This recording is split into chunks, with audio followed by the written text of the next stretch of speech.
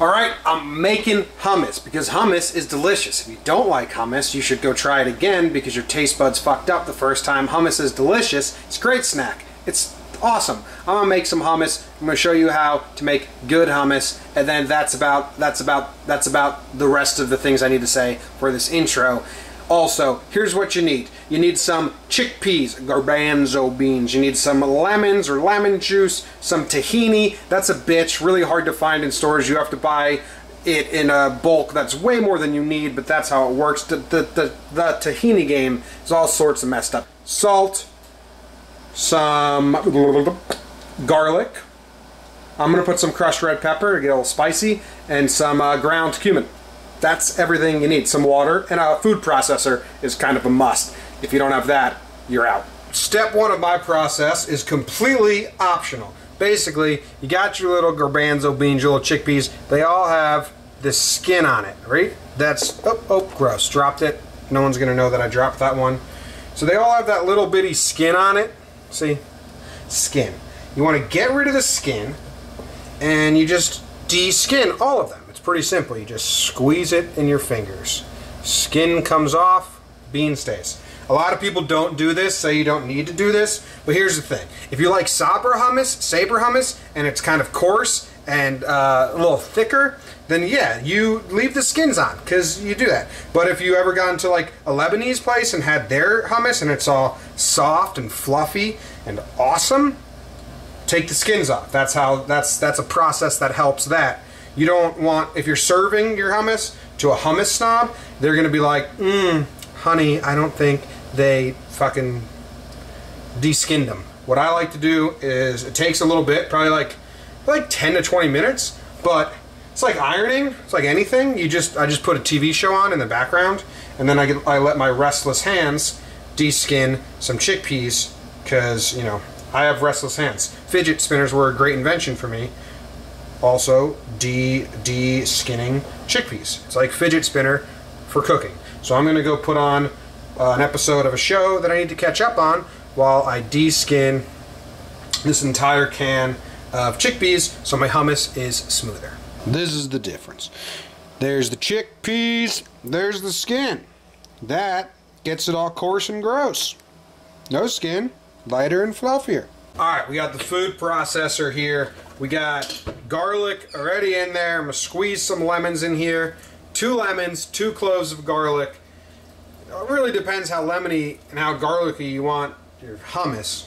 But don't worry about that shit. If people aren't paying to eat your food, then don't be stressed about how it comes out, because who cares? No one's going to complain about free food.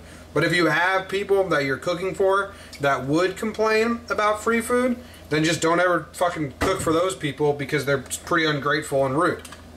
Cooking is a nice thing to do. Alright, so we got some tahini here, which I don't even really know what tahini is. I do. It's sesame seeds ground up, like a sesame seed paste, basically. I'm going to use half of a cup, and I'm just going to eyeball it. Again, because if you're not baking, who cares about exact measurements? Just don't get caught up in those details, and then they won't bother you. Feel like, okay. In the end, you'll eat it, and you're like, maybe that was too much tahini. Okay, still gonna eat it though.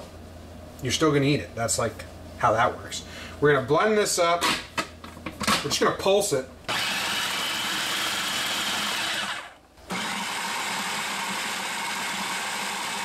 Next, we're gonna dump all the chickpeas into the food processor. Bam.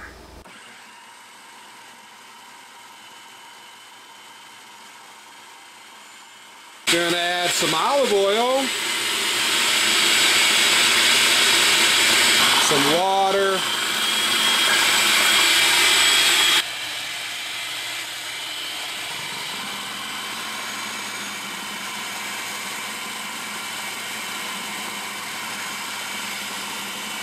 alright, it's like kind of smooth, so now I'm gonna add some cumin. Could have done this earlier. Who cares? How much are you supposed to add? A little bit.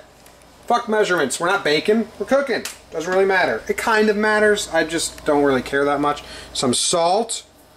Salt to taste. I'm going to add some red pepper flakes because I like it a little bit spicy. And then we're going to blend it up some more. That's basically it. Alright, here you go.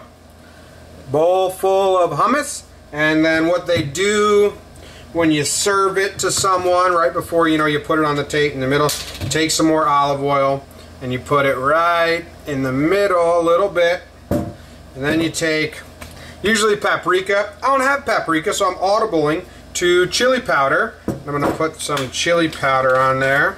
See how that tastes. I like chili powder. Alright.